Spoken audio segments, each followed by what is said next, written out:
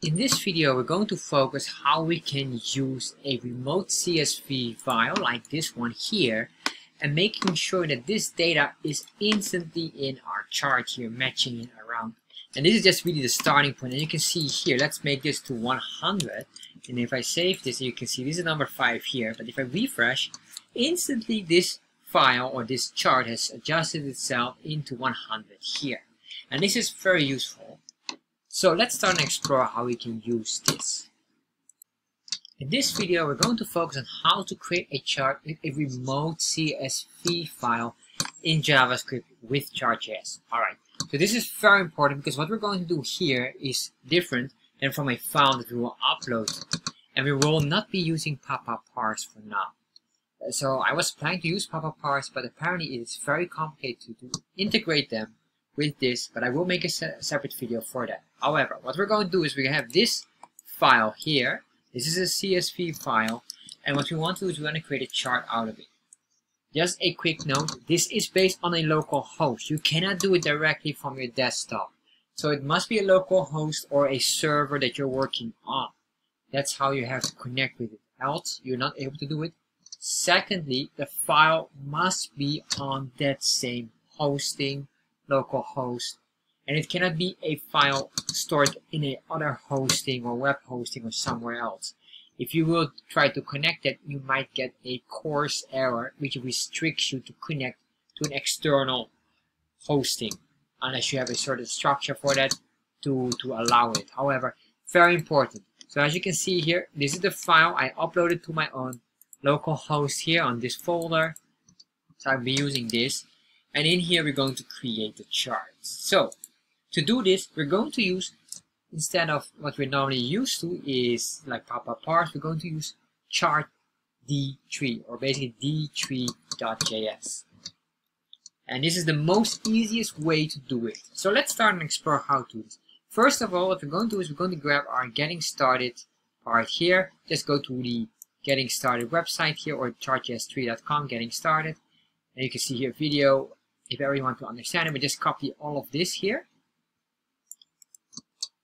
And once we have this, we're going to put it here down, paste this in here, cut this out, paste this in here, and then save. Once we save this, refresh, we have our bar chart here. Alright, so this is just the basics. What we want to do eventually is we want to grab these files or these values here in this CSV file, which is called the name of chart data.csv, and this one basically want to extract and put it in there. Want to grab all these costs, etc., etc.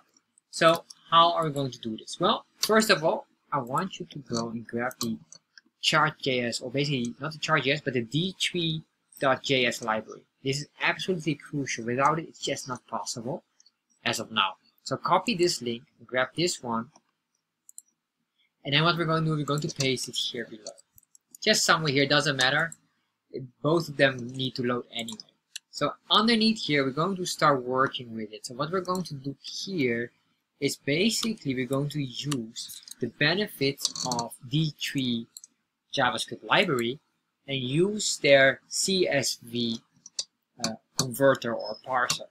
We will parse it, make it readable in JavaScript, and from there on we can start to work with it.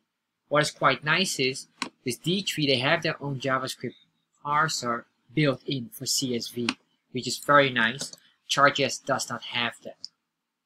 That's why we use Papa Parse normally to convert the CSV files into Chart.js or make it readable for Chart.js. Alright, so what we're going to do is, first of all, I'm going to grab here constant. I want to get the chart data file. So we can just say this is the chart data. Just put chart data equals. Then here we grab the link of the file. So that should be this link here. I'll copy this one here. This is the one because this is the file, direct link to the file. We're going to paste this in here. You can see this is the local host. So next what we're going to do is we want to connect them. But what we want to do is we want to parse the file to from basically from CSV to JSON. So what we're going to do here is we're going to use the d3.csv command. Then here we can grab the data that we want. So we want this file, which we have here, that we named here, that's basically this here. Then we say here dot, then give it a function. So basically here, what you're really doing is here is like a promise function. You let it load and grab the item here. And then what we're going to do here is we say data points. Because what we want to do is we want to grab these data points here. Basically all of these are considered as data points. So we name them as data points. And then within here, we're going to have curly braces. We can put this all together nicely. And once we did this, all we can do first is we check. We say console log dot data points, and what will happen is if I save this and refresh here, open up the developer tab, you can now see we have an array, which is an array with 9 values here. And what is quite nice here compared to Papa Parse, it already cross-referenced them together or cross-matched them here, cost, etc., etc. All of these values are in here. So beautiful. You can see it understands it's 3 columns here. One column is cost, other one is profit, and another one is revenue. So what we're going to do now is we have this, but what we want now is, of course, to make sure, because right now they're just all together. I want to basically split them all separately for cost, profit, and revenue, and then we show here, for example, a bar chart for the cost data points. So what we're going to do in here, to do this, we're going to make a new constant, and this constant we can call the cost. And this will be a blank array. We can make another one as well for profit and revenue. And the reason why I'm using profit and revenue, because we have these terms here. It's just for simplicity, being very consistent here. So we say profit, and finally here we have revenue. So once we have this, what I want to do is the following. We need to have a for loop here. And in this for loop basically pushes this value here every time in the cost, and this value into the profit, and the other one to the revenue.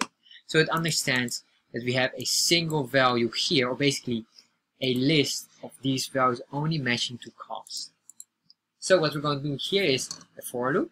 So we say for, and then in here we say I equals 0. And once we do that, we want to loop through this. Remember, we have our data points here, and our data points can read the length already. The length is not only this, but the length here is 9. So we have here 9. An array of 9 items. We just correct from 0 to 8 is 9. So what we're going to do is basically we're going to say here data point length, data point dot length, and then we say here I. We keep on iterating as long as the data point length is bigger than I. Once I surpasses this, it will stop. So we say here this, and then we say here I plus plus for incremental increase incrementally, and then in here we can say here, let's use here the array function. We get first one of them is this one here, the cost, and you want to push. You want to push this value, and what we really want to push is basically the data point, but very specific. You can see here.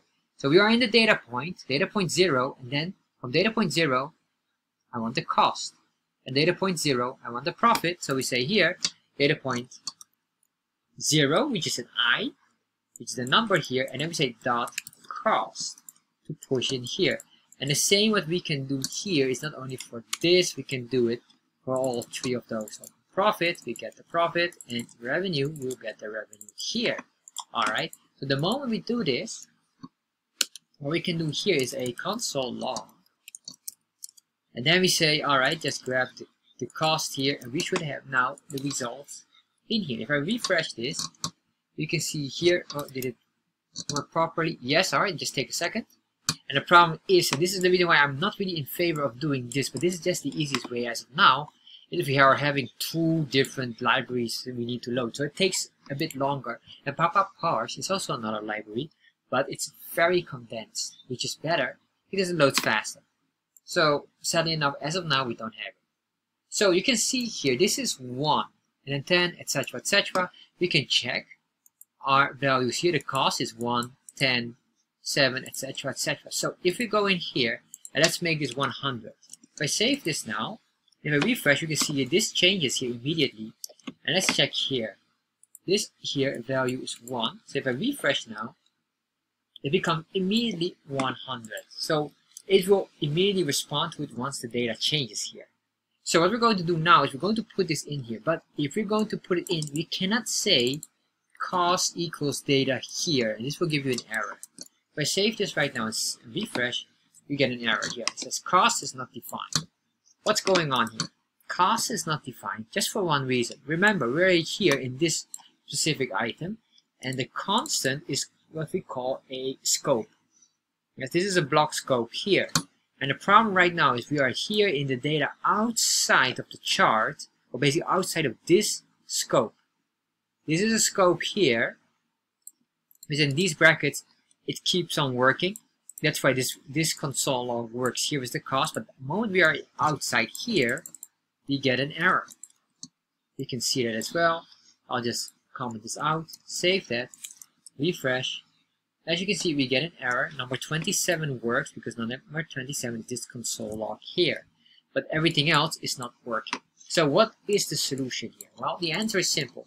We move everything within this specific scope. So we get all of the code that we have here, cut this out, put it in here, and then when we say here proper indentation, we tap one time, and now we have here the cost. If I save this, refresh, you can see now this one is 100. That is correct because it was set on 100 here, and we can get here 10. This should be 10, 7, 6, and if I'm now going to change this, let's say we make this 5, refresh, it will move instantly to 5. And this is basically the way how we can connect with it. And in the next video, we'll just dive a little bit deeper in this, how we can start to use multiple of these data points here. Thank you for watching this video, and I hope you enjoy it. And if you enjoy this video, you probably will enjoy this one as well. And if you're interested in Chart.js, check out in the description box the link directing to my Chart.js course where you can learn everything about Chart.js. And finally, of course, make sure you subscribe to my channel.